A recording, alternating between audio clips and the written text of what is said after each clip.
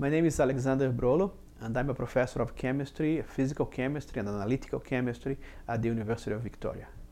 Materials, when you get materials and you make them very, very small, their properties change.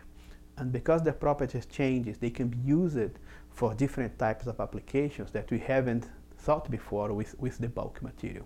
So it's the idea that by manipulating the property of the materials, we can learn more about the world, about how molecules work and so on, and we can use that knowledge to translate to new technologies.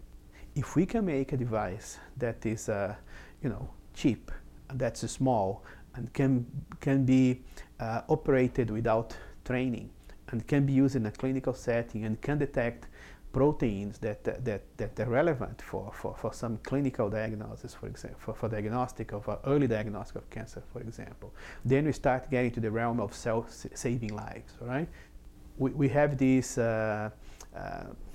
goal of advance the knowledge and advanced technology, and sometimes we don't do it in a big jump. Maybe my lab is not going to win a Nobel Prize and it's not going to come with a device that's going to cure cancer, okay?